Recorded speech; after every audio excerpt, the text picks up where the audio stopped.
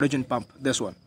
Now this potassium hydrogen pump is actually responsible to do the production of the hydrochloric acid that we have discussed in the synthesis of hydrochloric acid. So now what PCAB is doing, this PCAB, when we indicate that PCAB comes and interacts with this hydrogen potassium ion. So here we have two types of the ions. So PCAB is actually potassium competitive, okay? So that will actually indicate, when indicated, this PCAB will interact with the potassium ions. Now what will happen? These potassium ions, when they are blocked, when they are actually combined with the PCAB, they will actually block the potassium hydrogen ATPase pump. And the case is obvious. When this pump is blocked, then there will be no more exchange of the ions.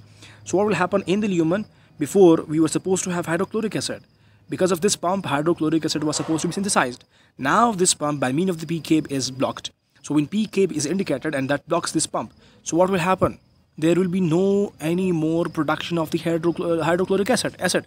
So means that acid suppression is actually seen. And this is actually, the PCAB is actually the novel drug, the newly discovered drug. And this is having way too much, you can say, potency than the PPIs. So when PPIs are not functional anymore, then we actually switch towards the PCAB. And I hope you got the mechanism. Still, if you have any kind of confusion or question, drop in the comment box. And thank you for watching.